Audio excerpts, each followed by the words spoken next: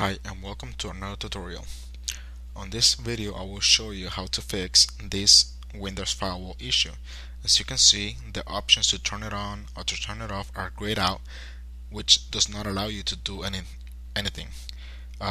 This is usually caused by either a virus infection, which changes the Windows Firewall through settings, through register settings or policy settings, and there are also two different ways to fix this on either Windows XP Home Edition or Windows XP Professional Edition. On this video I will show you how to do it on Windows Home Edition, Windows XP Home Edition. To begin, click on Start, choose Run, type in Regedit, that will be Regedit, press Enter, OK. This will open the Microsoft Registry Editor. Double click on Local Machine. Now scroll down to Software, double click to open. It's already open here, but just double click to open, as you can see here. And scroll down to Policies, once again double click to open. Then double click to open Microsoft and choose Windows Firewall. Do not open it, simply delete it. Press yes to delete and exit the Registry Editor.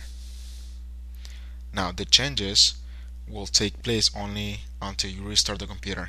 So go ahead and restart the computer now.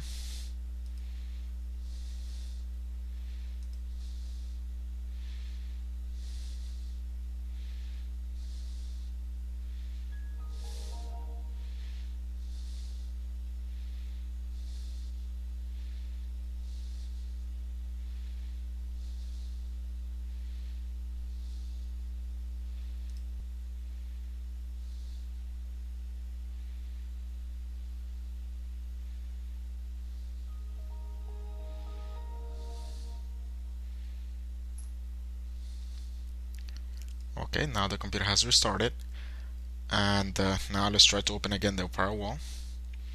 Click on Start, choose Run, and type in Firewall. Firewall.cpl. Press Enter, OK.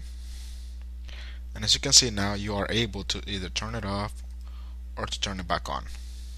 Alright, you're all set. Good luck. Until next time. Next video will be for Windows XP Professional Edition. Bye.